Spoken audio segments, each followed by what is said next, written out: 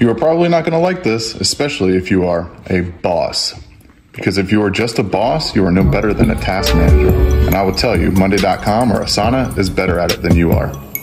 You see, a boss is somebody that manages things or projects, typically by giving orders and relying on their authority, stature, and control. You may oversee people as a boss, but what you should strive to be is a leader. A leader emphasizes inspiring and guiding their team, fostering collaboration, and leading by example. Leaders must trust and respect their team.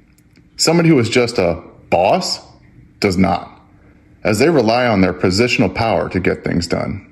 Leadership is the capacity to translate vision into reality, and great leaders are willing to sacrifice their own personal interests for the good of the team. Together they forge the path to extraordinary achievements.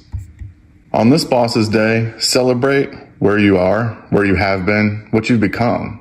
But do not just be a boss. Focus on becoming a leader. I'm LJ Hunt with the Hunt for Homes team, powered by Iron Valley Real Estate. Have a great day. Happy Monday.